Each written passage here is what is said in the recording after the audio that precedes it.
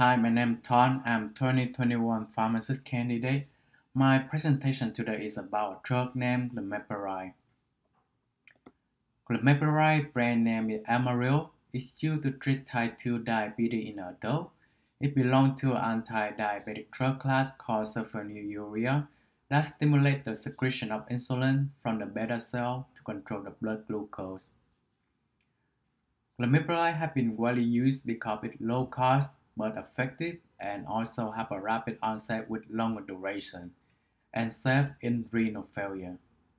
However, the long-term use of glimepiride can cause the beta cell to burn out and eventually its effect may wear off with time. The major side effects of glimepiride are hypoglycemia and weight gain. Therefore, patients should watch out for hypoglycemia symptoms and adjust their diet as well as trying to exercise at least 30 minutes every day to maintain a healthy weight. Lastly, glimepiride should be avoided in patients over 65 years old due to hypoglycemia side effects. The reason glimepiride is effective because it can reduce the A1C by 1 to 2%. However, it's rarely used as first-line therapy or monotherapy. Instead, glimepiride is used as an add-on therapy with metformin in addition to diet or exercise to control the blood glucose in patients with type 2 diabetes.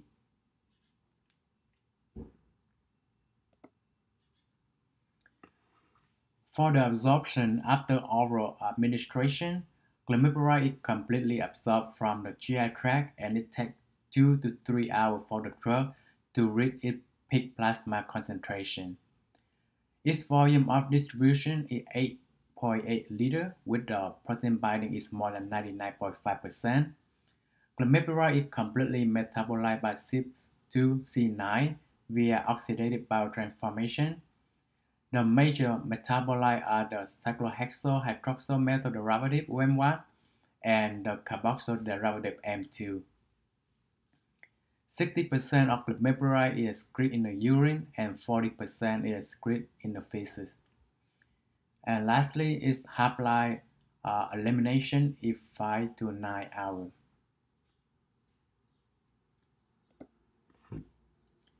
The initial dose is 1 to 2 mg one daily with breakfast or the first main meal. Based on the response, we may increase the dose by 1 to 2 mg every 1 to 2 weeks up to maximum of 8 mg one daily. Glimepiride is safe in renal failure, but dose must be reduced in patients with low eGFR, and the initial dose is 1 mg every day. If the eGFR is less than 15, we should consider alternative therapy for the patient. While taking glimepiride, patients should monitor their blood glucose regularly and have A1C measured every 3 to 6 months. Patients also should be educated to recognize hypoglycemia symptoms such as shaking, sweating, confusion, dizzy, being nervous and anxious. Patients must be aware of the situation that can cause hypoglycemia, such as after exercise, missed dose, or the use of high dose.